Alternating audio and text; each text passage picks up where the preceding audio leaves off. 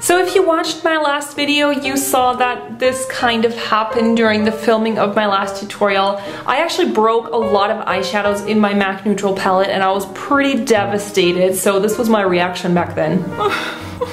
Oh my guys, I just dropped my entire MAC neutral palette on the floor. I'm so upset right now. I'm gonna try and fix it. And I did. So this is what it looks like after I've done my repressing, so I will show you how to do that right now. So first you're gonna need some rubbing alcohol. I used ethanol that's 70% pure. You can use one that's higher, but just make sure it's at least 70%. And then an eyedropper just makes things a little bit easier to distribute this onto the product. As you can see, the eyeshadow's pretty busted, so I used the eyedropper to get some of the alcohol out of the bottle and just put that onto the product. And this will basically dissolve the powder into a liquid, and then I used a spatula. You can also use like a toothpick or a bobby pin or something just to kind of dissolve the product up and also to smooth it out along the top. And this is going to make it into one sort of more uniform, coherent product again, instead of it being all shattered.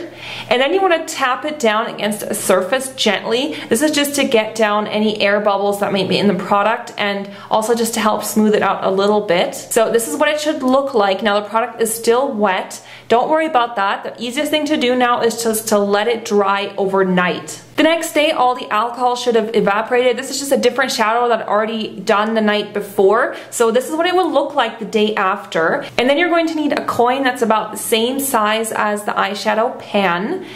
So this will vary according to whatever product you're using. You don't really need to use a coin if you don't have one, but it's just a little bit easier. And then I used a very thin tissue and just put it on top, and then the coin goes on top of that. And then you're going to use the coin to press down on the eyeshadow. And this is really going to firm up the eyeshadow, so you're basically repressing it, and make sure to get it along the sides as well.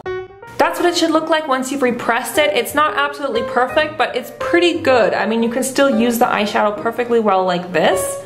And then it's ready to rejoin its friends in the palette. So remember, you can also use this technique on blushes and powders, and if you don't have the appropriate coin size for that, you can just use your fingers to press down on the tissue. So I hope that was helpful for you all, and I'll see you very soon.